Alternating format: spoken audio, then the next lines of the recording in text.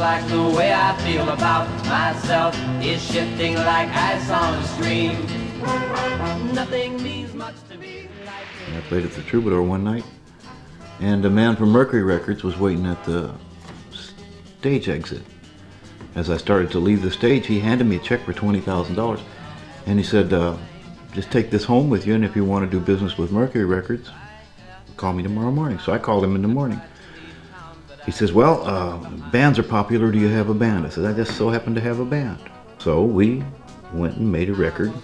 And I thought that the Thorinshield album, although not a success commercially, was a groundbreaker in a way. I don't think there's anything else of that era that was quite as blending of those folk elements, classical music, and Southern California rock. I don't think there was anything quite blended in that way.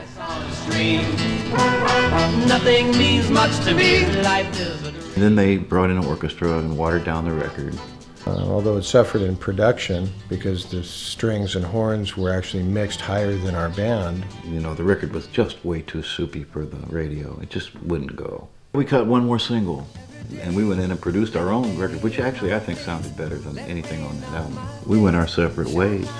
I just started arranging and conducting and looking for the shadows at the back of the band. I spent years just wanting to stay in the shadows.